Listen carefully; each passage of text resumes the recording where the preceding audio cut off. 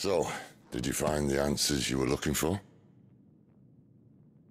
I still don't know what to make of this gift, curse, or whatever it is I've been given. But there is one thing I can say for certain.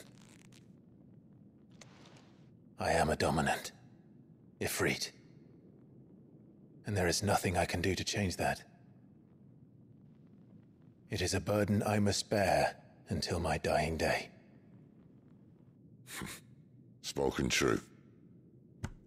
Forgiveness and in turn salvation can only begin with acceptance.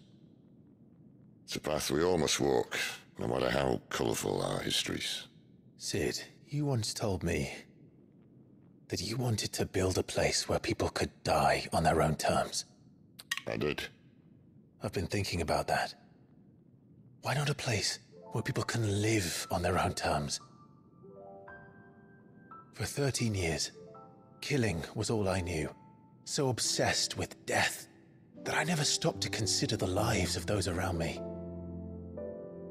Lives that I see now were scarcely worth living. Be they bearers or beggars, most march blindly to their end, never realizing that they too deserve a choice. And I dare not turn a blind eye to their suffering any longer. So, atonement then, is it? That was the answer we found. The only one we need.